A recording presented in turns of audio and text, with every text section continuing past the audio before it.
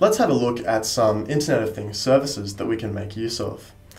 Over on the browser, I've opened up the web page for a website called IFFT, which stands for If This, Then That. I'm just going to refer to it as IFFT for now.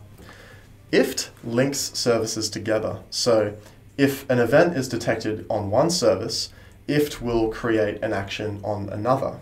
Let's take a closer look. If we scroll down, we can go to the Discover section, and I'll just open up this Applets We Love example here. So this is a collection of pre-made examples that we can use. And we can see the very first applet is tweet your Instagrams as native photos on Twitter. And down the bottom, if you do a hover over, you can see that this works with Twitter. So that's kind of like what this integrates with, the services these integrate with. And because it was created by Instagram, of course, it's integrated with Instagram. So it sounds like what that applet is going to do is whenever a new Instagram post is detected, that raw photo is picked and then posted as a tweet on Twitter. So you can see we're linking Instagram and Twitter, two services with IFFT. Perhaps another quick example, we have Always Be Prepared for the Weather by Weather Underground. And we can see that that integrates with email, calendar, and notifications.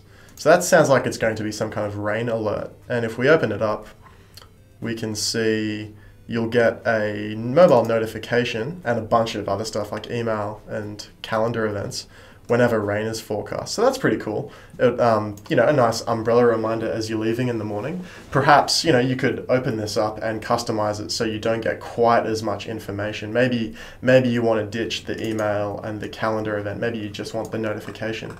But that's IFFT, and that's a really useful tool for linking services. Continuing on, we have Particle. Now, Particle are an IOT company that produce web-connected hardware. If you've heard of Arduinos, Particle create essentially web-connected Arduinos. And that's really neat because they've also very recently rolled in support for Raspberry Pi. So now in this IOT service called the Particle Cloud, we can interact with our own Raspberry Pi. What this means is we can actually program it wirelessly and have it interact with other devices on the Particle Cloud, like the hardware Particle Create. So while we're here, create an account with IFFT and create an account with Particle, because we're going to be using them later in the chapter. If you don't already have one, create a Gmail account. If you've already got a Gmail account and you want to keep your Internet of Things experiments and projects separate from your personal account, just feel free to make a new account just for this purpose now.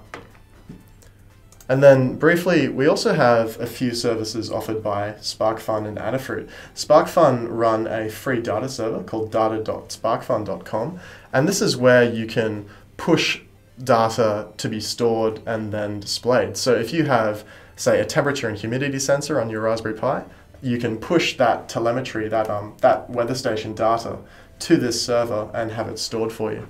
And something is similar. The similar is true with Adafruit as well. Adafruit have a data server called Adafruit IO, and this works off a publish and subscribe scheme called MQTT.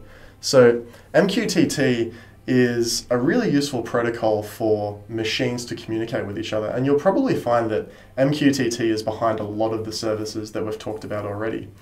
MQTT works by publishers and subscriptions. So a publisher will publish data to some topic, and that data gets stored on a web server.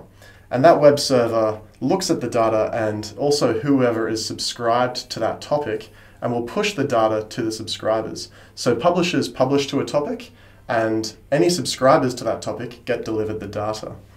So that's just a quick rundown of a few services that we're going to look at. Remember to create those accounts with IFFT, Particle, and Gmail, and we'll get using them in the next video.